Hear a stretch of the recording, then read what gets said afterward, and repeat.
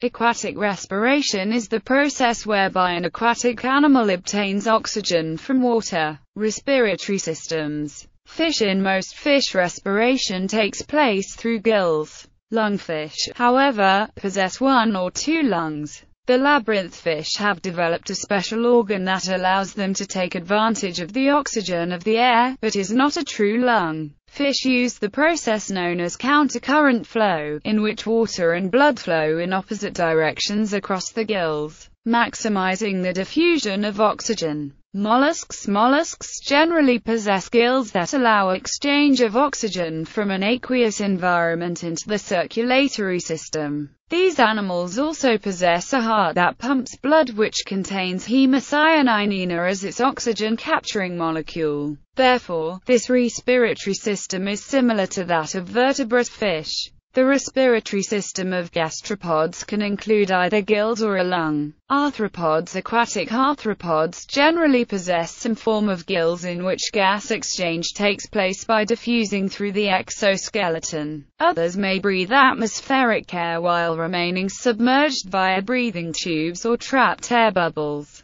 though some aquatic insects may remain submerged indefinitely and respire using a plastron. Aquatic reptiles. The anatomical structure of the lungs is less complex in reptiles than in mammals, with reptiles lacking the very extensive airway tree structure found in mammalian lungs. Gas exchange in reptiles still occurs in alveoli, however, reptiles do not possess a diaphragm. Thus, breathing occurs via a change in the volume of the body cavity, which is controlled by contraction of intercostal muscles in all reptiles except turtles. In turtles, contraction of specific pairs of flank muscles governs inspiration or expiration. See also reptiles for more detailed descriptions of the respiratory system in these animals. Amphibians. Both the lungs and the skin serve as respiratory organs in amphibians. The skin of these animals is highly vascularized and moist, with moisture maintained via secretion of mucus from specialized cells, while the lungs are of primary importance to breathing control. The skin's unique properties aid rapid gas exchange when amphibians are submerged in oxygen-rich water. Aquatic birds. The respiratory system of birds differs significantly from that found in mammals,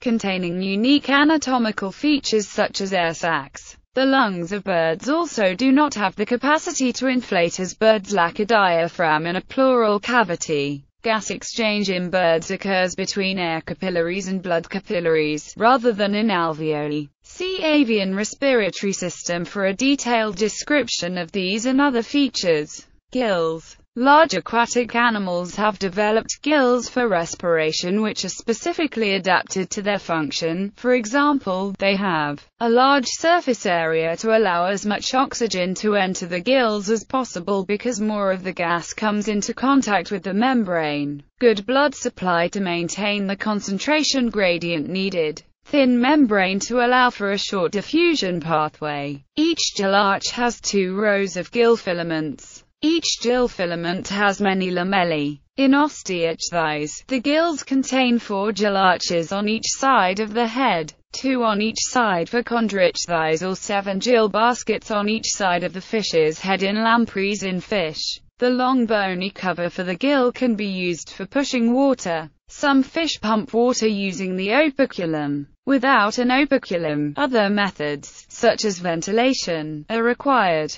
Some species of sharks use this system. When they swim, water flows into the mouth and across the gills. Because these sharks rely on this technique, they must keep swimming in order to respire. Bony fish use countercurrent flow to maximize the intake of oxygen that can diffuse through the gill. Countercurrent flow occurs when deoxygenated blood moves through the gill in one direction while oxygenated water moves through the gill in the opposite direction. This mechanism maintains the concentration gradient, thus increasing the efficiency of the respiration process as well, and prevents the oxygen levels from reaching an equilibrium. Cartilaginous fish do not have a countercurrent flow system as they lack bones which are needed to have the opened-out gill that bony fish have. Control of respiration. Scientists have investigated what part of the body is responsible for maintaining the respiratory rhythm. They found that neurons located in the brainstem of fish are responsible for the genesis of the respiratory rhythm. The position of these neurons is slightly different from the centers of respiratory genesis in mammals, but they are located in the same brain compartment,